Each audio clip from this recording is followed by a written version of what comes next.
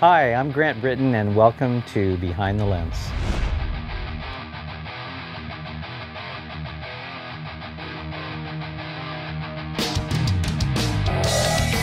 Jamie called me and said, hey, we're going to shoot this thing, it's pretty gnarly, and do you want to come down and film it? And I go, no.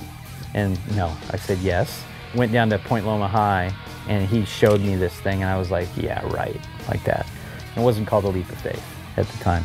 It was one of those things where you're thinking, I wish we had paramedics here. Seriously, like worried that he was going to break himself off.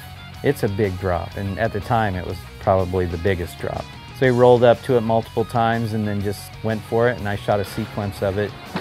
Either he makes it or it's the end. The last shots that I have on the sequence is him going right through his board and then, you know, falling. By this time I knew that everything you shoot is pretty much history. I knew that was the biggest jump anybody had ever done. Not a lot of people knew I shot that photo because it was an ad and it didn't have a photo credit on it. I think I was more bummed about that. It didn't have my name on it and I was just like, damn, my name's not on it. When I tell people that I've shot it, they go, really, you shot that?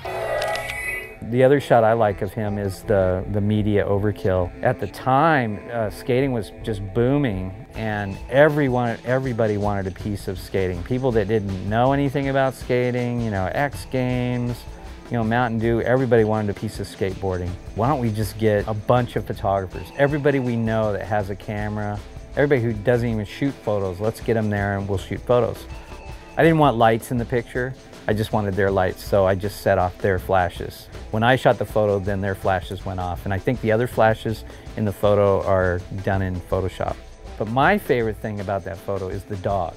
The dog makes the photo, because the dog is actually watching Jamie skate, which is kind of cool. You know, it was supposed to be funny, and I think it came off pretty good. We went out to Arizona, we rented a car, and back in those days, we rented like $15 a day ugly duckling cars, you know, that barely ran. Jim Gray and Gator and I think Billy Ruff, and everybody laughed because I brought a ladder to the top of the car. We went out to Arizona with a ladder on the top of our car because I knew there was a chance we were going to go to the prison pipes. We were going out for a contest or a demo or something, and then afterwards we were going to drive out to Florence, Arizona, and there's a prison nearby, and hence the name Prison Pipes. And they were building an aqueduct out there and putting in these giant pipes. They were building them on the spot. They built these giant metal molds. And these are like the 22-foot pipes. I mean, they're massive. And just went back and shot a few photos, and that's when I was shooting with one flash. Now I would light it different. I'd put flashes back inside, you know, to backlight them and really show, you know, how far back they go. I think I shot a little color, but the black and white just looked so great. And the different tones in there was just a really beautiful photo. And I think full pipes are my favorite thing to shoot because they're so few and far between. There aren't a lot of full pipes out there, and then these were just these amazing creations out there. You know, the Chris Miller photo, the pole cam photo at Upland, a surf photographer, can't remember the guy's name, that was shooting with a pole cam out in the water. I go, God, I could do that with skateboarding.